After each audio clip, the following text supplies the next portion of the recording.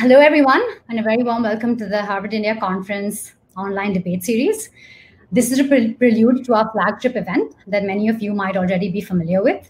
For those of you encountering us for the very first time, the Harvard India Conference is jointly hosted by the students of the Harvard Kennedy School and the Harvard Business Schools at the university campus in Cambridge, Massachusetts.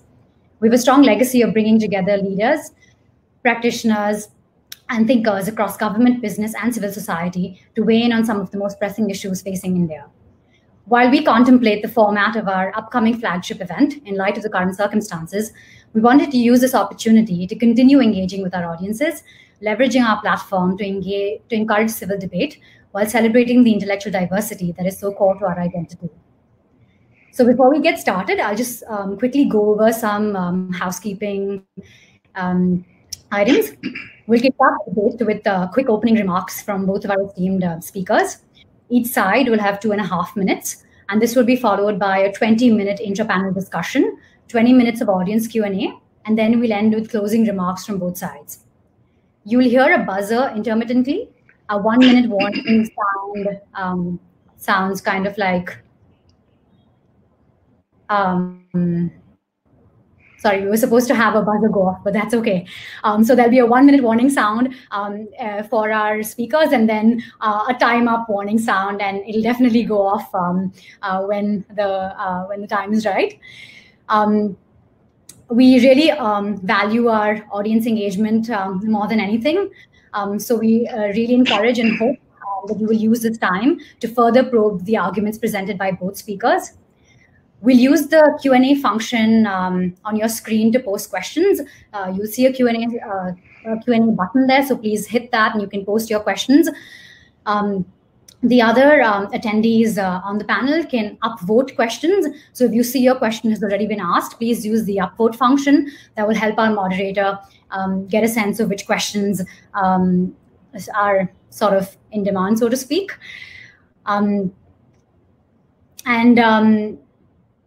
Oh, well, I almost forgot. We'll be doing an audience poll as well before the opening and closing remarks, because we would love to get your thoughts on the debate question. So our moderator will lead us with that poll as well. The poll results are completely anonymous, even to the organizers, but the results will be displayed on your screen immediately after. Now, without further ado, I'd like to invite our moderator, Milan Vaishnav, a senior fellow and director of the South Asia program at the Carnegie Endowment for International Peace, to lead us through the rest of the event. Over to you, Milan. Thank you, Shaheen. I want to thank the Harvard India Conference for hosting this online debate on political finance in India. And special thanks to our two speakers today, who I will shortly introduce. As Shaheen said, my name is Milan Vaishnav. I am a senior fellow and director of the South Asia program at the Carnegie Endowment for International Peace in Washington, D.C. It's my pleasure to serve as the moderator for today's event. Let me just start with a bit of background on the issue to be debated today. In 2017, the present government announced a new modality of political funding called electoral bonds. In unveiling this new instrument, the then Finance Minister, Arun Jaitley, introduced the bonds as a bold measure that would improve the transparency of political funding. 1 year later, in 2018, Finance Minister Jaitley formally rolled out this new system of electoral bonds in his annual budget presentation. For those who are not aware, electoral bonds are a vehicle through which associations, corporations, and individuals can donate funds to a political party of their choosing via the formal banking system. But neither the donor nor the recipient must disclose the details of individual transactions. So according to government regulations, on certain days throughout the year, which are pre-specified, donors can buy bonds, which are essentially non-interest bearing promissory notes issued by the State Bank of India, SBI, in specified amounts. The bonds are valid for a fixed period of time, and it can then be deposited in the official bank accounts of registered political parties, which have earned at least 1% of the votes in previous general or state elections. Now, once those bonds are deposited into the bank accounts of political parties, they are essentially converted into donations. Now, advocates of this new instrument argue that it is a boon for transparency because donors will now have a legitimate channel through which they can make political contributions, as opposed to indulging in under-the-table transactions, all while protecting their anonymity. Opponents of this new instrument argue that bonds have done nothing more than essentially legitimize anonymity, opacity, and obfuscation. So while the bond transactions might be quote unquote transparent to the regulator, voters, civil society, the media, the general public, they won't be privy to information on who bought bonds and for whom. This, they argue, is tailor-made for a secret quid pro quo. Today, we are going to be debating the following motion, and I want to quote here: "Electoral bonds have ushered in an era of transparency in political funding in India," stop quote. To argue in favor of the motion, we have Baijayant Jay Panda. Mr. Panda is a national vice president and spokesperson of the Bharatiya Janata Party.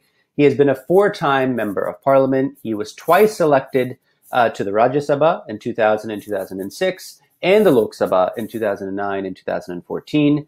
And arguing against the motion, we are joined by Dr. Rajeev Gowda. Professor Gowda represented the state of Karnataka for the Indian National Congress in the Rajya Sabha from 2014 to 2020.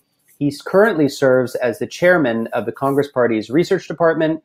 He was convener of the Congress Party's manifesto committee back in 2019, and he's also a national spokesperson. Welcome to both of our presenters, Mr. Panda and Professor Gowda.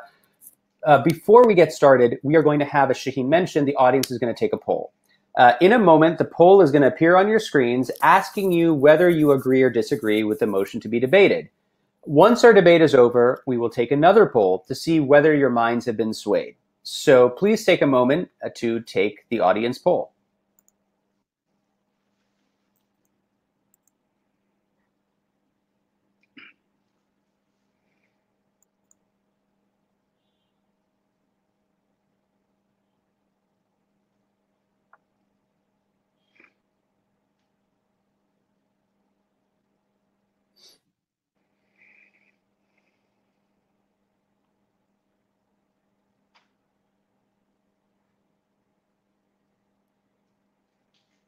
Am I visible?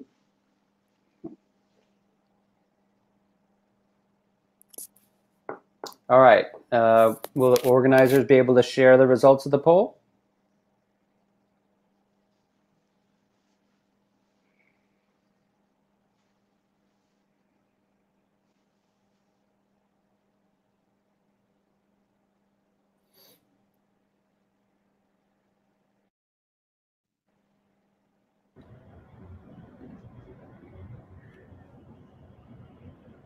Yes, so we have the results of the poll in, and we have 21% voting yes and 79% voting no. So just to clarify, 21% of participants agree that electoral bonds have ushered in an era of transparency in political funding. 79% vote against the motion. Yes. Okay, so we are going to take that poll again after at the very end of this debate. So we're now going to hear opening remarks from each of our speakers. We're going to begin with Mr. Panda. He's going to have 2.5 minutes to make opening remarks. When the 2.5 minutes are up, we will turn to Dr. Gowda, who will again have 2.5 minutes to make his opening remarks. Following both sets of remarks, we will have about 20 minutes or so of discussion between the panelists before opening it up to the audience. Mr. Panda, if you can hear us, the floor is yours. Thank you, Milan, and namaskar. I believe there's some technical issue. I'm not visible, but let me continue.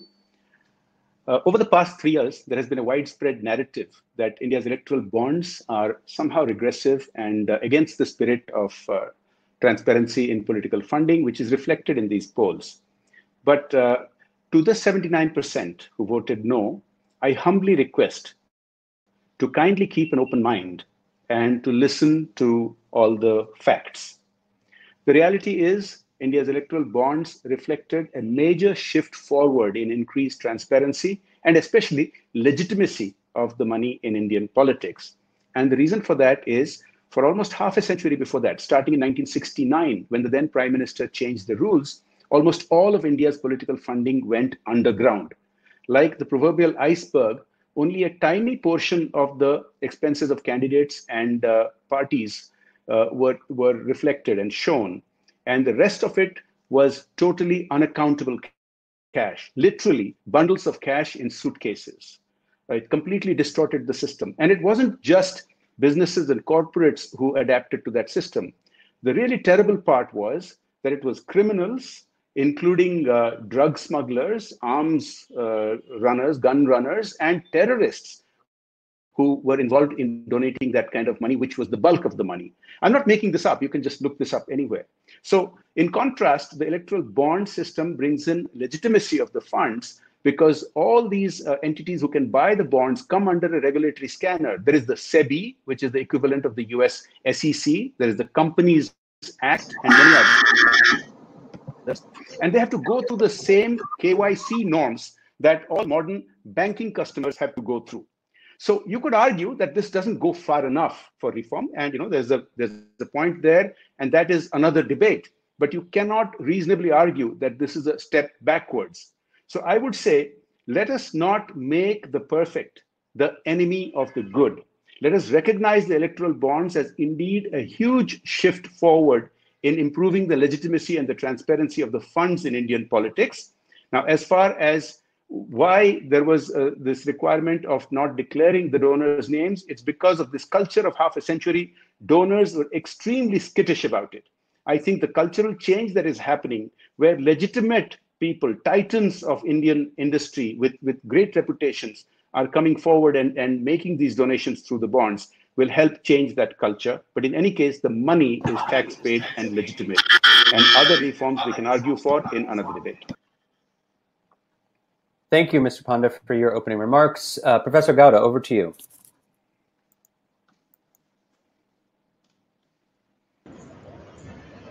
When Mr. Arun Jaitley announced in the Rajya Sabha that he was introducing a move to really improve transparency in electoral funding, I was very excited. And then, as the details unfolded, I was very disappointed. What you saw was really the classic example of doublespeak. When all three of us have worked in the area of electoral reform, and we have all looked for solutions to improve the system, and electoral bonds are a great leap backward rather than a step forward.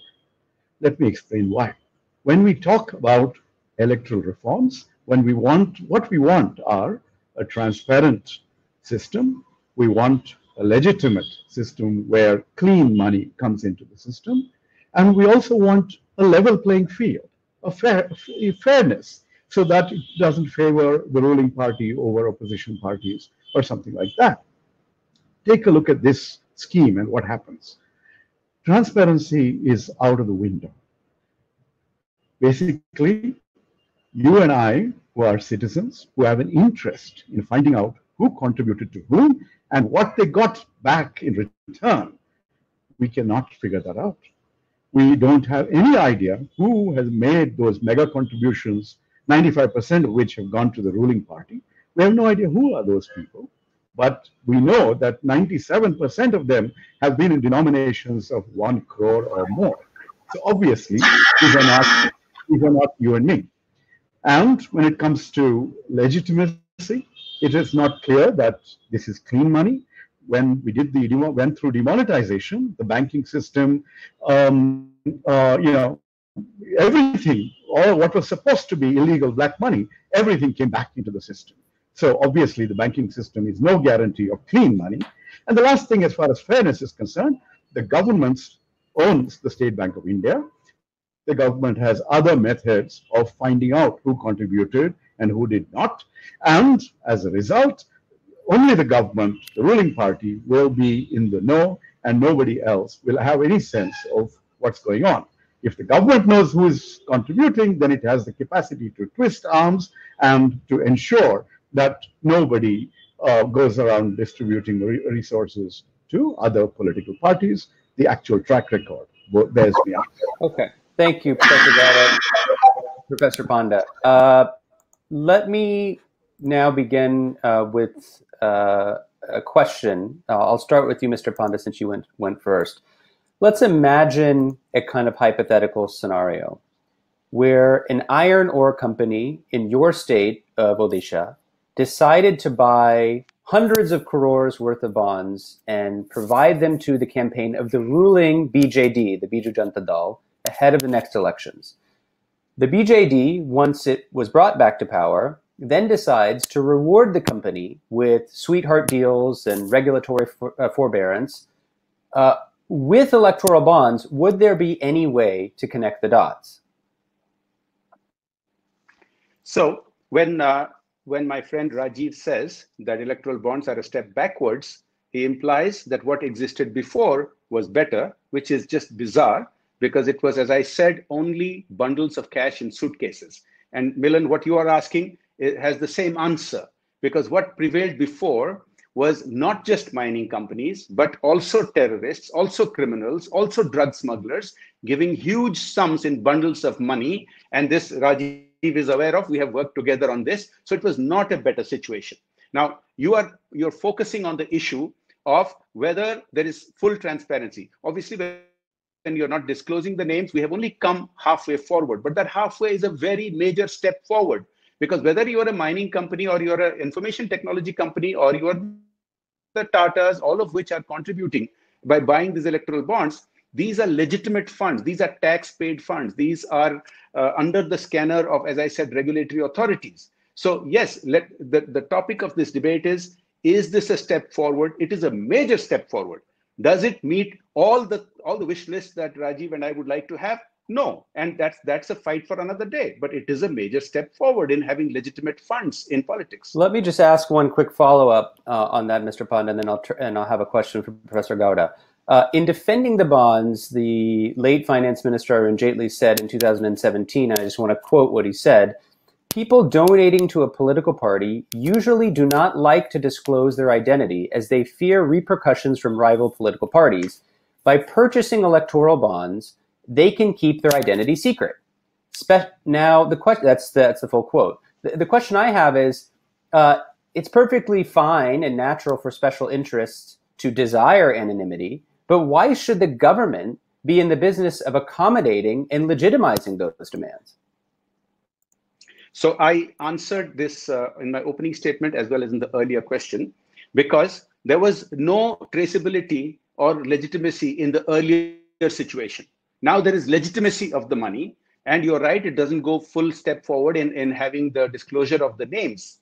But the reality is, I also referred to this in my opening statement, that we had a culture of half a century of penalizing, of extortion, of all kinds of harassment for people who came forward and donated. So even legitimate companies with great track records have this hesitation. We need to change the culture. The first step is one side of the coin. If the money is legitimate, it comes from registered entities under the scanner of authorities, regulatory authorities, rather than by smugglers and terrorists and criminals. It's a huge step forward. And as I said, it may not meet the full requirement, but it is a huge step forward. Mr. Gowda, would you like to respond to the statements which Mr. Panda has put forward in response to the questions? Yeah, sure. First of all, he certainly knows that in the past, there were absolutely legitimate methods of making contributions. You could make contributions through checks. You could, in fact, have those contributions be deducted from your taxes. So it's not as if the avenue was not there. Industrialists and whoever else donated money chose not to use those avenues and instead chose to, would donate those suitcases of cash, as you pointed out. But the basic thing is, what is the situation here? Anyone can go out there and set up a shell company and use that shell company to set up a bank account, to funnel money into that bank account, and essentially at the end of it, you buy the bearer bonds, the electoral bonds, give them to whoever else you want who makes the contribution. These can be as extorted as any other cash earlier. So there's nothing that keeps criminals from extorting companies who actually go out there and make these purchases. So fundamentally, this actually does nothing. It only increases opacity, because earlier, to the extent that companies had to be profitable, have 7.5%, that's the maximum they could donate, and then they had to have what else were the requirements? Basically, they were required to also report this to the income tax authorities. Now, all those requirements are gone. A company that makes the donation does not have to report this to the income tax authorities. A political party does not have to make these, other than just the total, it does not have to really account for this either. So in this sort of a situation, we are all much worse off. And, so basically all this does, essentially, it just prevents us from understanding who's been extorted by the ruling party and who's been forced to give their contributions through electoral bonds. That's where the situation is. It's a terrible move. Yeah. Mr. Panda, I will give you a chance to respond. Let me just follow up with one question to Professor Gowda. According to your own party's disclosures to the Election Commission of India, 42% of the Congress Party's contributions in fiscal year 2018-19 came from electoral bonds. Does this reliance from your own party on bonds undermine the very arguments that you're trying to make?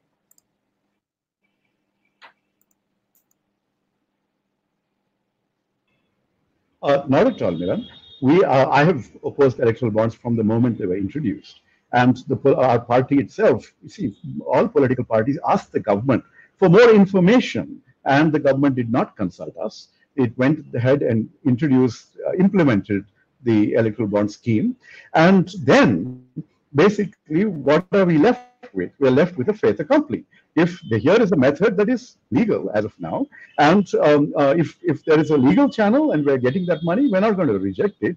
Everyone is, given how little we get compared to the ruling party.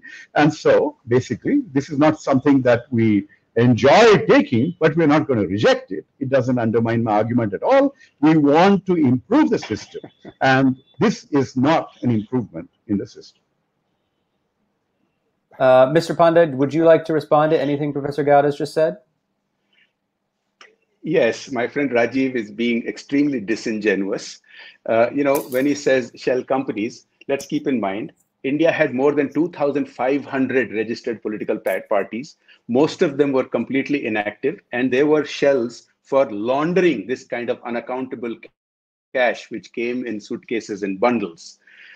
And because of this new system, legitimate parties have a much better chance of funding themselves. Secondly, even for legitimate parties, we used to report only a small amount of the funding because it was all in cash, so that improves. Thirdly, thousands of shell companies have been shut down by this government, not related to politics, but in general. And these thousands of so-called political parties are collapsing because of this new system. That's a great thing that is happening. And when the Congress gets more than 40% of its funding from these bonds, many would say that that is actually more than what should be expected, considering how the Congress has slid in popular support in the last many years. And he's not right when he says that in the past there were methods of legitimate donations. The Center for Media Studies in Delhi has pointed out that in the last election, before the electoral bonds, they estimated that $5 billion was spent, out of which only $1 billion were reported. So 4 out of $5 billion was entirely cash from very unsavory sources.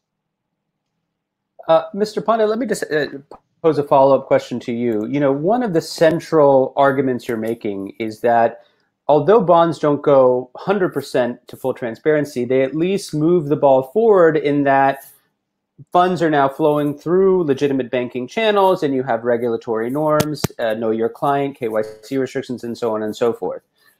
However, we now know from RTI'd information that the newspaper reporter Nitin Sethi has uncovered that the government ignored the expert advice of both the Election Commission and the Reserve Bank, both of which argued that the bonds could potentially open up political funding to shell companies, to foreign money, to corrupt money.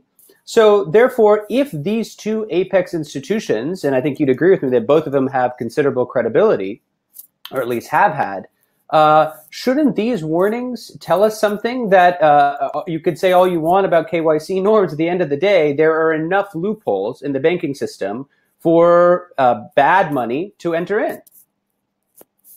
No, I would urge you to, and all the viewers here, to carefully go into what the RBI had said and what the Election Commission had said. You're right, they're indeed very respected institutions. What they have said is that it would be ideal if you also had declaration of the names of the donors, and that's what they would support. That's what Rajiv has supported, and even I have supported in the past. But that doesn't mean this is not a step forward. Anybody that says that electoral bonds is not a step forward basically says that the status quo which existed, which was bundles of cash in suitcases, not just by corporates, but by all these unsavory characters, was better. It's not better. This is definitely better. And there's no getting away from that. Now, the title of this debate is, do electoral bonds represent a move forward for transparency and legitimacy of the funds? I humbly appeal to you, there is no getting away from the fact that it is a huge step forward. Now, about you're talking about people having influence because they buy bonds. You think that was not happening in the old system by donating cash and by people who could never get through a KYC certification. So this is a huge improvement. Professor Gowda, there have been numerous other moves that have happened in parallel with electoral bonds. You mentioned at least two of them. The first is that the cap on corporate giving, which previously stood at 7.5% of a corporation's average net profits over the previous 3 years, that's been dropped. Second is that the provision that firms must declare their political contributions on their annual profit and loss statements in an itemized way, that has been dropped. But there was a third measure, which has also been introduced. In 2014, the Delhi High Court issued an order that found both the BJP and the Congress guilty of accepting donations from foreign companies. And in 2016, the then Union Finance Minister introduced language in that year's finance bill to retroactively amend the 2010 FCRA law to redefine what a foreign company was, thereby getting both the BJP and the Congress off the hook. This move made it legal for companies previously identified as foreign to donate openly to Indian political parties. Hasn't your party, in going along with this, contributed to this atmosphere of opacity? That specific instance is one where a particular company, which everyone believed to be an Indian company, turned out to be headquartered in London and therefore qualified as a foreign company when, fundamentally its activities are all here. And so both parties essentially came together and said, okay, this is, if you do not essentially legalize this contribution, which was taken in good faith, you would end up in a situation where both parties would need to be disqualified. Okay, and that would be a very drastic decision for what was a genuine mistake. So essentially, that particular instance, we went along with the government's proposal to amend the Foreign Contribution Regulation Act related aspects of the electoral donations. So that was a very specific instance. But let me address some of the other points that my friend Mr. Jay Panda has been emphasizing. Just take the two words, transparency and legitimacy. What does transparency mean to a common man, to me and you? It means something else to Jay Panda. The basic point about transparency is that you need to be able to follow the money. You need to know who contributed money and what they got in return. This is a fundamental requirement in any functioning democracy for using the term transparency. Instead, what we have here is we have a huge amount, 95% of 6,000 crores going to the BJP, and we have no idea who gave that money. We know that they were cronies, they were fat cats. They could have been very much the dubious characters that Jay seems to cohort with. He seems to know them so well. But the basic point is that you write about them, Milan. I mean, so I'm staying away from that crowd. But basically, the point is that essentially we have a situation here where we have no idea who are these people and what they've contributed. We know that the 95%, 97% are more than 1 crore. So these are big contributors. These are not your small contributors, which would have been an improvement in the system. So here you have a whole bunch of rich people being so generous and giving to the ruling party. Why? Because of the generosity of their heart?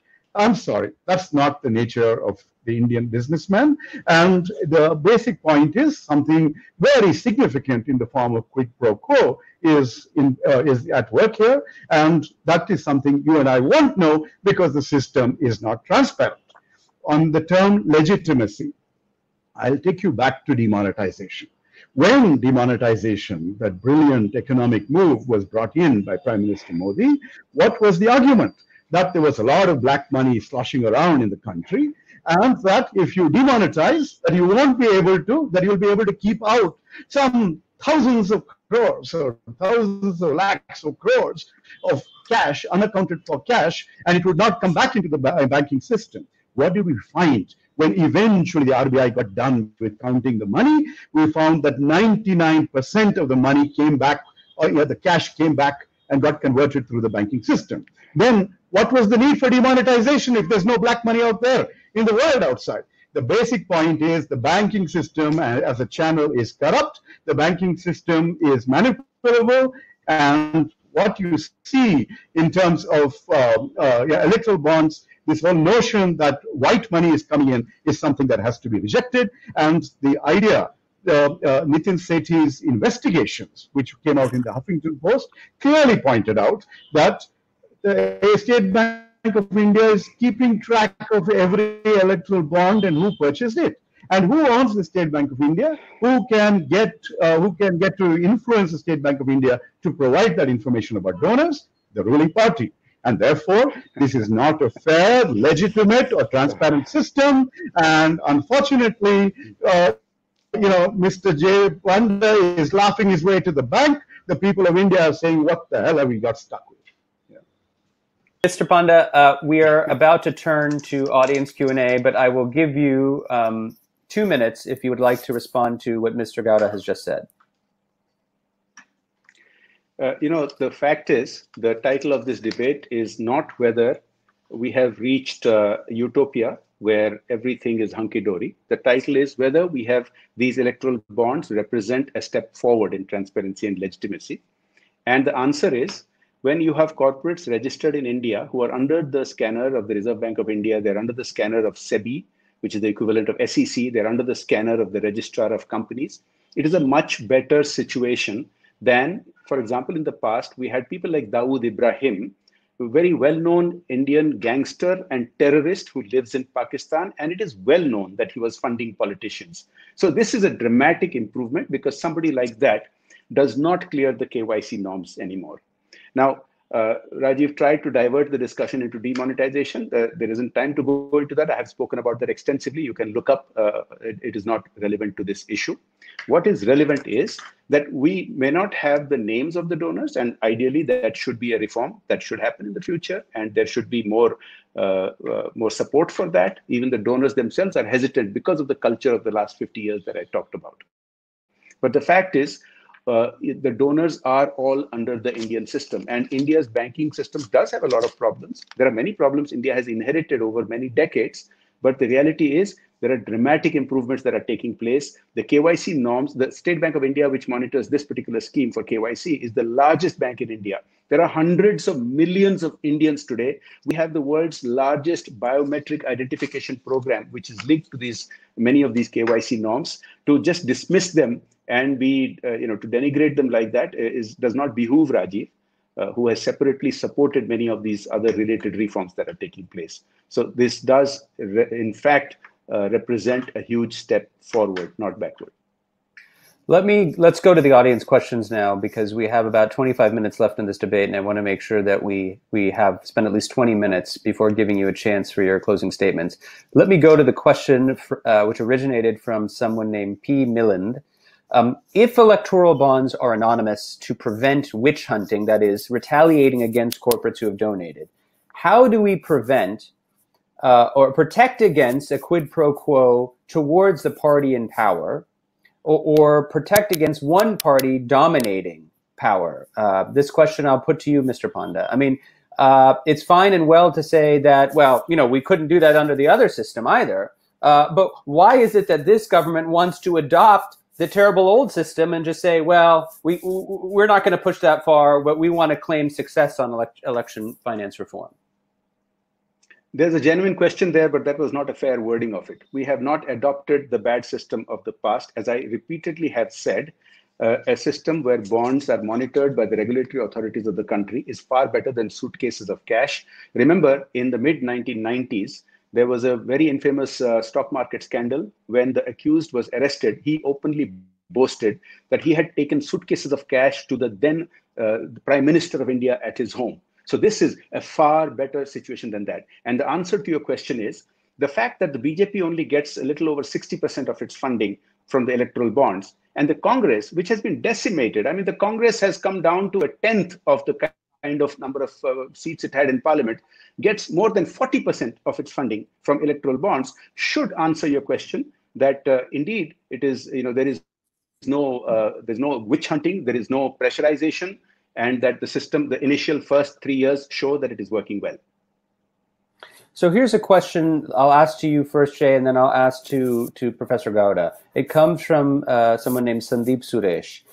Would you agree or support a new amendment to the law on electoral bonds that would require political parties to submit the details of donors and amounts in a sealed cover to the Election Commission of India? So even if there were not public disclosure, would you accept some level of check or scrutiny by the Election Commission of India? I'll ask you that first, Mr. Panda, and then you, Professor Gowda. I don't want to get committed to any such party position without this being discussed extensively in the party. Now, both Rajiv and I have asked and actually worked for a lot of reform. The Election Commission is highly respected, so much so that not just in India, other countries have been asking the Election Commission to go and help them conduct elections. And it needs teeth. Today, the Election Commission has limitations in what it can do. It can disqualify candidates, but there are limitations in terms of the accounts and so on and so forth. So before we go about these sealed covers, we know that sealed covers can often lead to leaks. The fact that even opposition parties which have been decimated are getting substantial sums through these EBs, electoral bonds, means that we have had a good start in the past 3 years. Let us have this cultural change where people accept that donating bundles of cash is no longer is a good thing and is not required anymore, is not happening anymore. Then we can go forward on this path to reform and have even more transparency and legitimacy. Professor Gowda, would you support this kind of a move, which would at least give the Election Commission some kind of window into the transaction level details of electoral bonds? I cannot speak for my party, just like Jay cannot speak for his party without consultations. But we have in our manifesto pointed out that we would abolish the electoral bond system because we think that it violates transparency, fairness, and legitimacy. So the basic point is this question doesn't even arise as far as we're concerned. We want to get this whole retrograde system out of the window. We don't want it. And the word retrograde I'm using here because that's the word that's been used by the Election Commission, used by the Reserve Bank of India, because this is seen as a move, as a major step backward. Now, when we talk about things improving, actually think about how much money is still spent in elections in India today, right? Even this amount of 60%, 40%, whatever has been quoted here, refers to known sources. Both political parties, or all political parties, receive a huge amount of money from, unknown sources, as they call it, because they're usually people who are volunteering and offering small amounts of cash. And the vast majority of contributions to both political parties tend to come in that form, and that continues to be the case even today. Some parties, like the BSP, earn 100% of the money through that particular method. Now, when you think about the actual amount that's spent in elections, and spent very substantially by the one party that has not yet been decimated, but we will decimate in the next election, the BJP, you will see that the amount of money that is spent is so humongous that what is reported has no connection to the actual amount spent by the BJP. So fundamentally, you have a system that is terrible out there, and the system that's been put in place today is one where if people are going to the vice president of the BJP's home and giving him suitcases of electoral bonds, you and I won't know, because that's how the system is designed, to keep you and me and the people of India ignorant about how the system is favoring the ruling party and about what the ruling party, what forest it is making open to somebody, what airports it's making open to somebody else, what what other public sector undertakings are being destroyed to favor which crony capitalist, or what defense deal has been cut with which bankrupt industrialist. All these sorts of things you and I won't know, because that's the modus operandi under the name of transparency. And this is a terrible, terrible move. And I'm really shocked that someone like Jay Panda, who talked about electoral reform, would go ahead and support something which is a deform, which is so dramatically negative to the Indian political system's evolution. So, Professor Gowda, let me push you on one thing. So, we talked earlier about whether you would support giving some enhanced scrutiny power to the Election Commission. Let me ask you about another question which has come, which is the following. Will the digitalization of bonds, sorry, that's a mouthful, and the registration of donors using KYC, using, say, a central entity like the National Payments Corporation of India, the NCPI, would that be a better step for improving transparency in the bond scheme? See, you wouldn't need one. You could have given that money through checks. It would have done the same thing, right? You would know who gave money to whom. Here, who bought the bonds, and the bonds would have a digital record, and it would be recorded in the in the party's accounts that received it. So there are other methods. You didn't need to create this whole charade. The basic point is that the moment you say you're going to name donors, then it militates against the original logic of the electoral bond scheme, which is that people or industrialists didn't want to be their identities to be revealed because of the fear of retribution. This was the argument Mr. Jaitley made, and there's some truth to that. Let me point out that in our when we were in office, other political parties had no difficulty raising funds because we were not in the business of being vindictive towards anybody who contributed to any other political party. So I don't. Yeah. Let me pose a question. We're picking a couple of things which have come from the comments and a question I wanted to ask earlier to Mr. Panda. So let's just accept for a second your arguments about electoral bonds representing a half step forward, okay? Let's just set that aside and say we all agree. What the investigations into bonds by Nitin Sethi and others have shown is that the government, even under the terms the bonds were framed, under regulation, have been violated. So for instance, the government intervened to order the SBI to open up a special window for the 2018 Karnataka elections. That was not pre-specified. Even though bonds are time limited and are supposed to expire after a certain period of time, the finance ministry asked the SBI to allow for the use of bonds in Karnataka even after those bonds have expired. So even if you accept your claims about a step forward, if it weren't for this investigation, no one would be the wiser about how the executive is actually flouting both the letter and the spirit of the law. How would you respond to those allegations? Milan, that's a great question, and it's a legitimate question, and let me answer that. So that happened within the first year of the electoral bond scheme being announced, and there were some initial teething troubles, and I'll tell you what the teething trouble was. Now, as you know, we have far too many elections in India because of the lack of synchronicity between state and national elections. So we virtually have elections every quarter or every 4 months. And when the time periods for these electoral bonds were set for 4 times during the year, and it was out of sync with the Karnataka election in the very first cycle. And it was not just the government, the BJP government, which asked for it. For your information, my friend and opponent in this debate, Rajeev Gowda's party, the Congress party, also asked for it because of the initial lack of synchronicity between the windows in which you could buy the electoral bonds and the elections happening in Karnataka. It was very explicitly written by the government of India as an exception. It was supported by the main opposition party.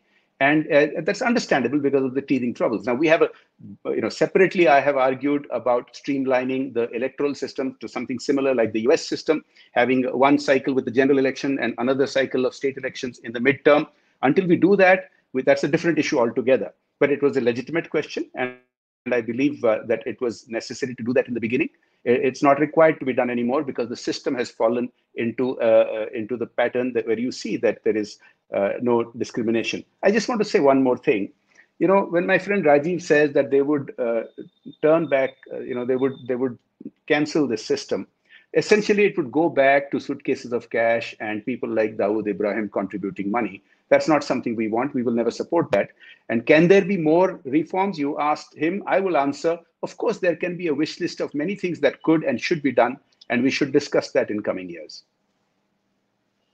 Let me put a final question to Rajeev Gowda before we allow you to make closing statements. And this is something which comes from at least 3 questions I can pick up in the chat. Professor Gowda, your party was in power from 2004 to 2014 most recently.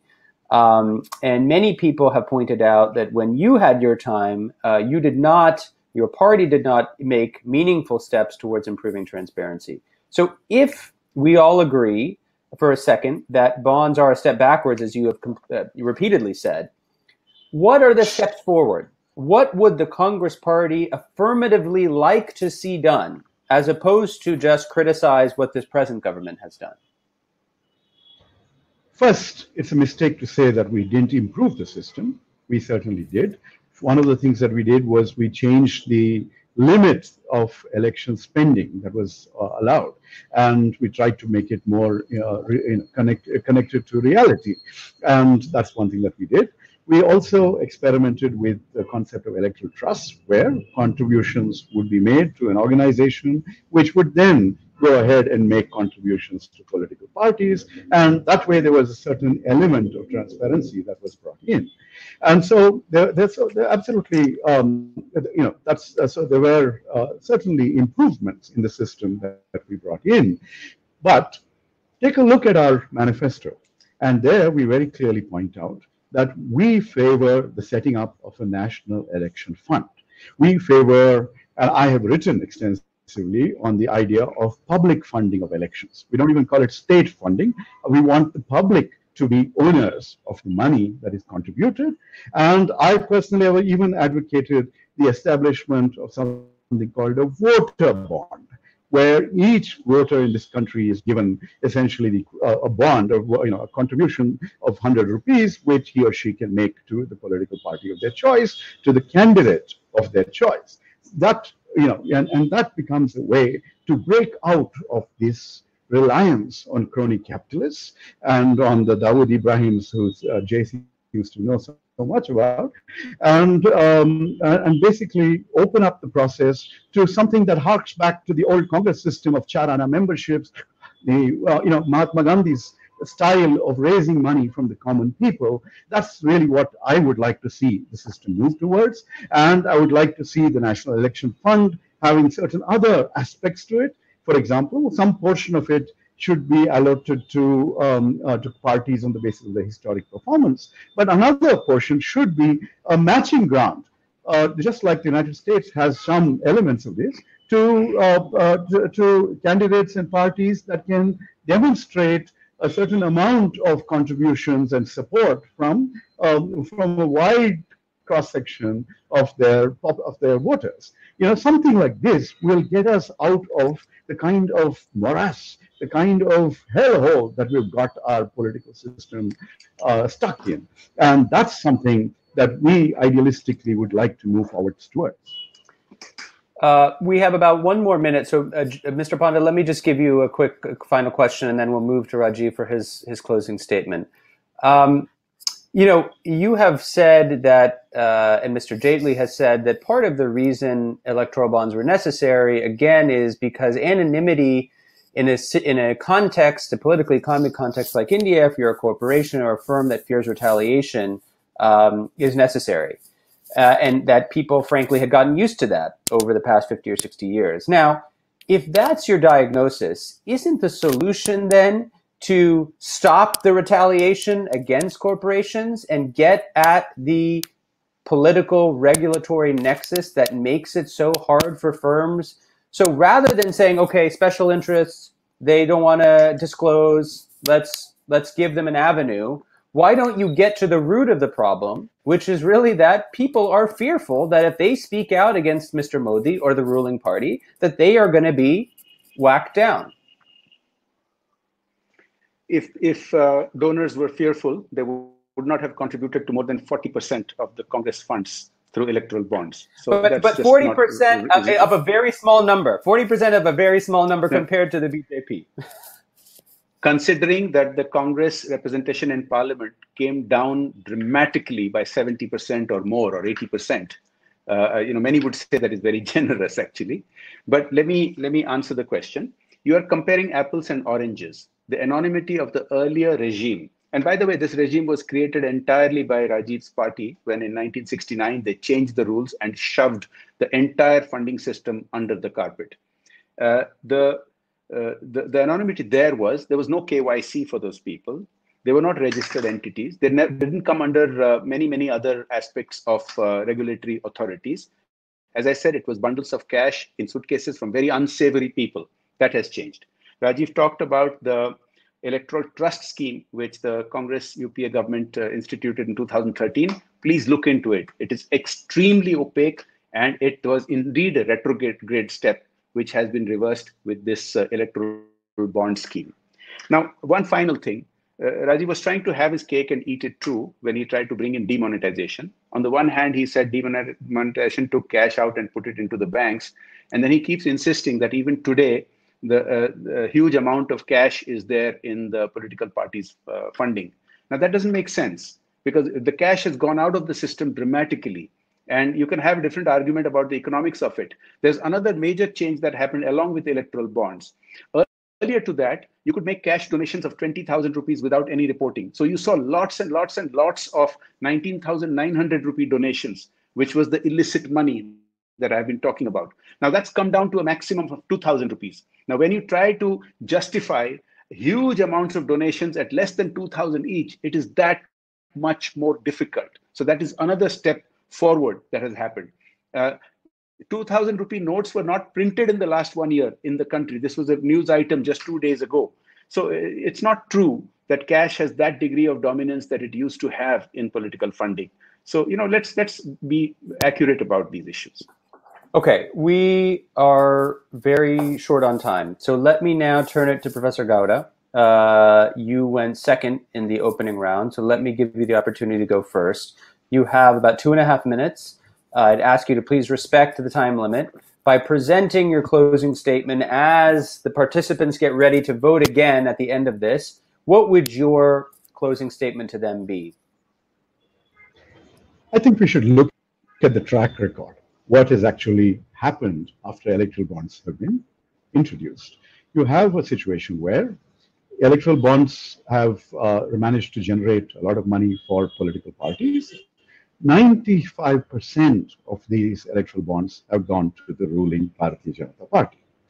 Out of these overall electoral bonds that have been contributed, 97% are 1 crore or above in contributions. There are smaller denominations possible, but the contributions have all been bought in the denomination of 1 crore or above.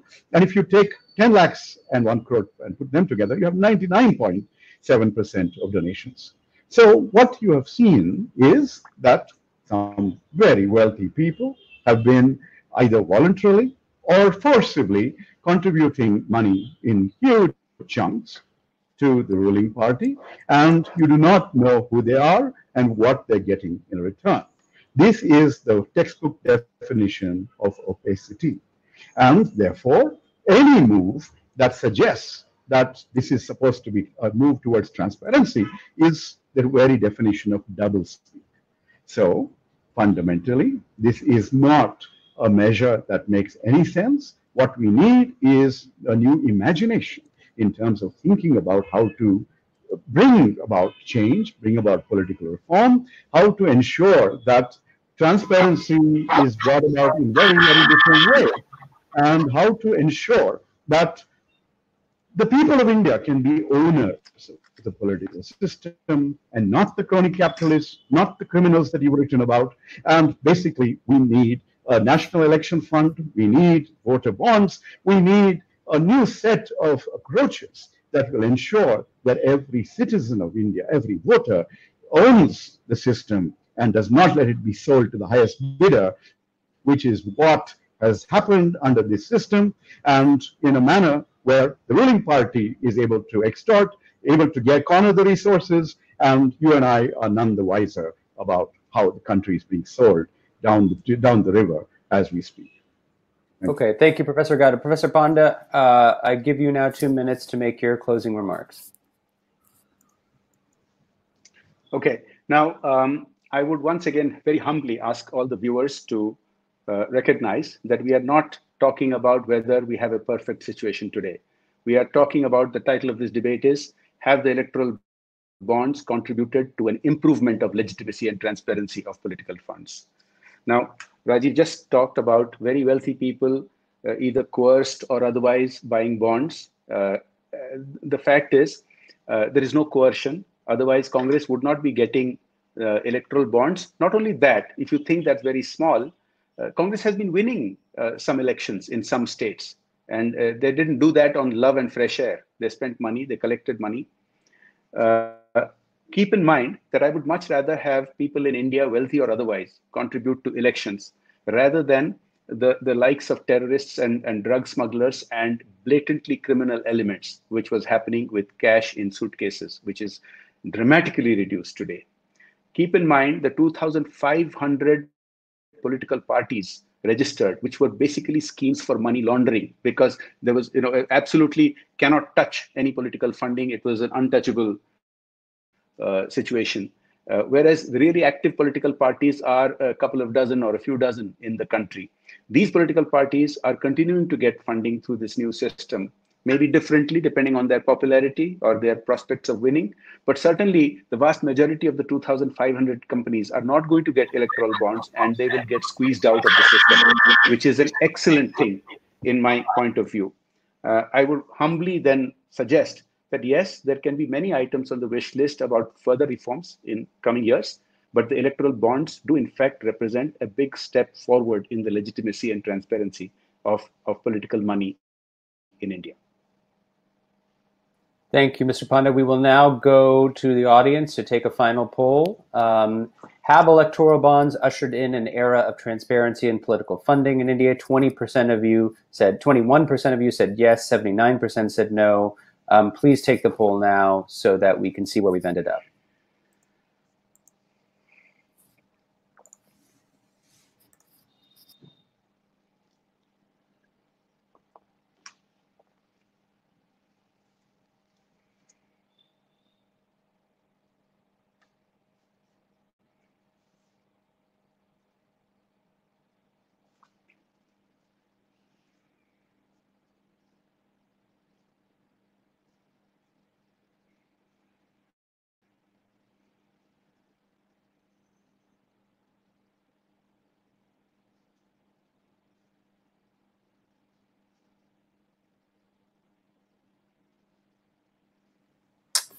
Shaheen, do you have the results in?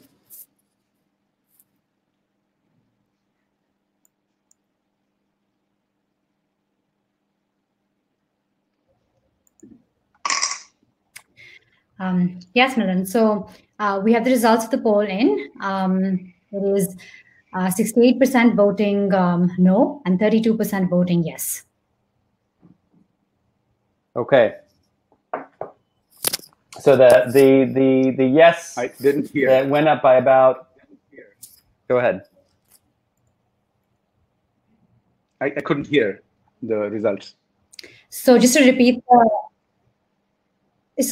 the results of the poll, we have 32% voting yes and 68% voting no.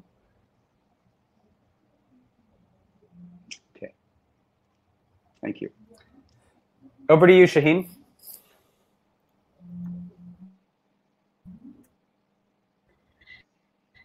Thank you. As we conclude, we'll just like to express our gratitude to both our speakers, Mr. Rajeev Gowda and Mr. Jay Panda. Thank you so much for your time and for sharing your thoughts on the very, very important subject of election finance. A big thank you to our moderator, Milan Vaishnav, for putting so much thought and preparation into helping us uncover both sides of what seems like a fairly contentious topic. And finally, thank you so much to our audiences in India and the United States and elsewhere that tuned into our event and asked probing questions. So we'll be back in 2 weeks with a second debate on the changing geopolitical environment in India and its impact on the startup ecosystem. We'll have with us Anand Daniel of Axel Partners, Umang Bedi of Daily Hunt, and Rohin Dharmakumar of the Ken debate whether the recent startup ban and strict capital controls will be a headwind or a tailwind for the country's booming startup ecosystem. So thank you so much again for joining us, and we look forward to meeting you again. Thank you. Thank you, Professor Gowda. Thank you, Jay. Thank you, Shaheen. Thank you all. Yeah. Thank you, Milan. Thank you, Shaheen, and all the organizers. Good to see you, Jay. Thank you.